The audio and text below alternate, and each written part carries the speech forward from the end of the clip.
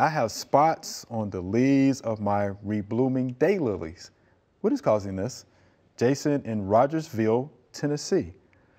So what do we think that is? Oh, it's a fungus. It's a fungus. It's a fungus. Yeah.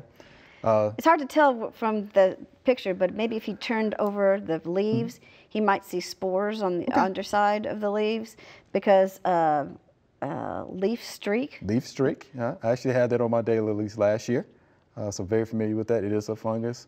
A couple of things there. Practice good sanitation, right? Yes. When the leaves die, make sure you collect all of that.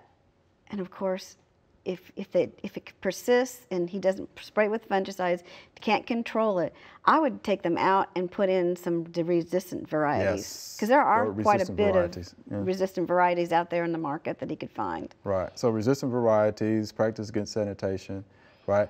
Or, you know, you mentioned you could use fungicides, but understand you're going to be doing that on a continuous basis. You have to read and follow the label on that, but something like chlorothianil would work, copper-based fungicide would work as well, but yeah, that's going to be a lot of work, a lot of effort. So yeah, good sanitation, resistant varieties, should work. And it just looks bad cosmetically. It does. You know, it just looks bad. We hope you loved the video. We would love for you to ask more questions. Be sure to leave those questions in your comments.